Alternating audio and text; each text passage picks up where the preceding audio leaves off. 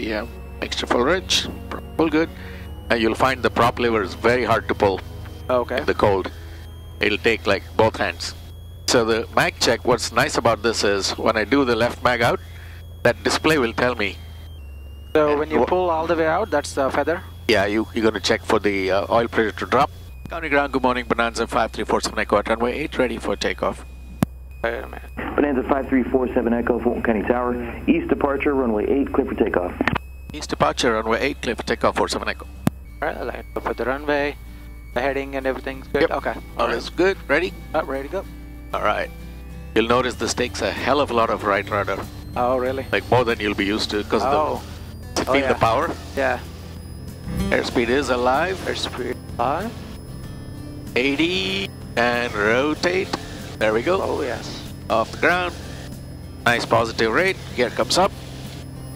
That's the gear sound.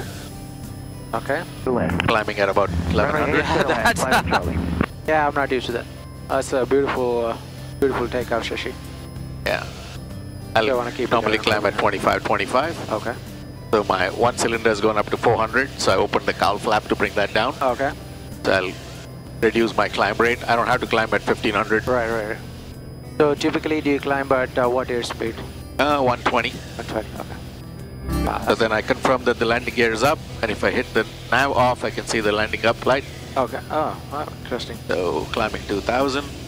Even at 25, I'm climbing at 1100 feet a minute. I don't need to. That is awesome performance.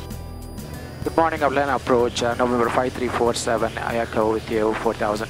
5347 Echo on approach, altimeter 3060, maintain VFR, and what's your cruising altitude going to be? Cruising going to be 5500, 47 Echo. Roger. You start climb up to 4500 for now. Climb to 4500, 57 Echo, 47 Echo. Burning 15, I don't need that much. I'm at 320. Okay. So I can go a little bit. 3500. I did not approve that. You're still in the class Bravo. Climb immediately to 4500. Sorry about that. I told you to go on course. I told you to stay at 4500. That's what we call a pilot deviation. Let me know when you're ready to copy a phone. Oh no! Oh no, poor guy. You better turn us now. 5347 Echo. Traffic's 1 to 130. 3 miles northbound indicates 3800. We have the traffic inside. Can we climb to 5500 now? 47 Echo. Yes, I told you that 3 miles ago. You can start a VFR climb. So what did he say? Say Roger. Roger, 47 Echo. He said 3 months ago he told us, but he said 4500. He didn't say 55. Yeah. 160 knots of ground speed.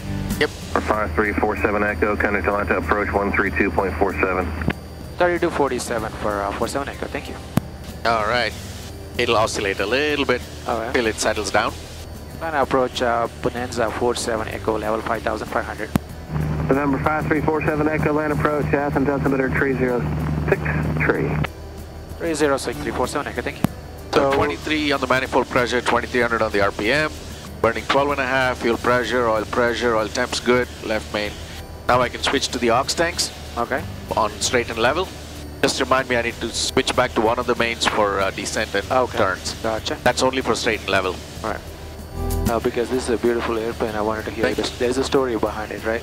Tell me about the airplane, like... Sure, good morning and welcome on board. This is November 5347 Echo. It's a Bravo Echo 35. It's a Beechcraft Bonanza V-tail. This one is a 1959 K model, so it's called the K-35. And this plane is a single engine prop, as you can see, with a V-tail. Got an IO470C. And it's a very simple setup. I've got the 6-pack, standard 6-pack with an engine monitor and the traditional Garmin 430 with a transponder and all standard equipment. What's interesting about this is this has been restored to near original type. If you look at all the piano switches, they're called piano switches for a reason. Okay. And they're very, very iconic of a 59 model. If you notice, even the landing gear switch is a piano switch. Most people will put a handle, but this one works just good. Got a STEC 50 altitude hold only autopilot, 2-axis. We're currently running 23 on the manifold pressure, 2300 on the RPM, burning 12.5 gallons per hour on the fuel. Yeah, that's awesome. Yep, and what else you want to know? It's a 4-seat, simple little The 4-seat version, yeah. Yep. What's the useful load like? It's about 1,000 pounds. 1,000 pounds, give or take, yeah. And how much fuel can you put in? It's got 4 tanks, 2 main and 2 auxiliary, as you can see here. 22 on the left main, 22 on the right main. Okay. And 10 each on the auxiliary, so 66 in all. Okay. It's a nice cross-country machine. Pretty nose heavy when there's not much load in the back. Yeah. So I usually keep all my luggage way in the back in the luggage compartment behind the back seat. All right. So I get some weight. Otherwise, it's a very simple, straightforward airplane. Okay. When did you buy this airplane? It's been about 4 years now, and with COVID, I haven't flown much, I had to say. I'll try to get every chance I get. Bye. I know there is a story behind buying this airplane. You want to share that? So the previous owner, he restored this, and he is a ag sprayer. He's a spray pilot, ag pilot, and he had it kept on his private property and a grass runway behind his backyard. And took good care of it. It was on some ad. Didn't know much about Bonanzas. Immediately jumped on the American Bonanza Society for almost 6 months and talked to a lot of people, learned enough about it, got comfortable. When I went to go see it, it was significantly bigger than what I had before. Wow. I was intimidated. I said, there's no way I can fly this. Right. But then for the pre-buy, I made a deal with him. I said, you fly it. He was in Michigan. I'm in Alabama. November 5347 Echo, contact approach 124.2. 24247 Echo, thanks. My scan includes, of course, these two: fuel flow, oil pressure, oil temps, all the CHTs and EGTs. I look at everything else, indicated airspeed, traffic. That's my usual scan.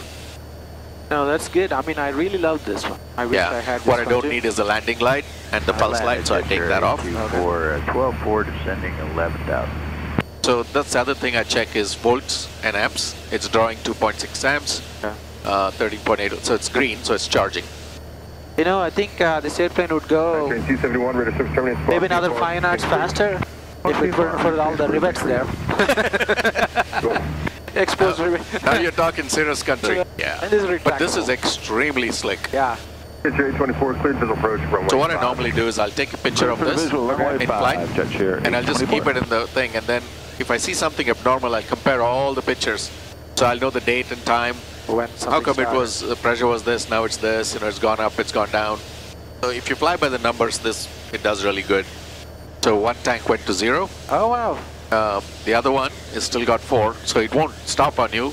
It's supposed to start drawing from this one, but what I do is, so that's the right ox, right? Yeah. So all is centered. So if you really want to suck all that fuel out, you just step on the right side a little bit. Okay. So you fly crooked for a little bit, you know, till you make it flow. But look at that. That little thing, change that to 2.5. So the float really has an issue. Oh, okay. Yeah. Now we get more fuel. Now And now we got 0 and 5. And push the door. So what's this? Is this the lights? Yeah. What is, oh, that's yeah, you have for night. Ah. It's also red. That is so cool. Yeah. I've never flown night at this one, Yeah. but in the evenings I turn it on. It looks nice. Yeah, it looks beautiful. Yeah.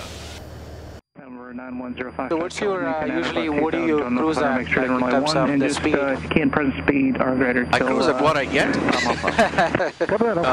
depending on the winds. Yeah. But what I do for power is I put it on 23 for manifold pressure and 23 for the RPM. Okay. And they call it flying 23 squared.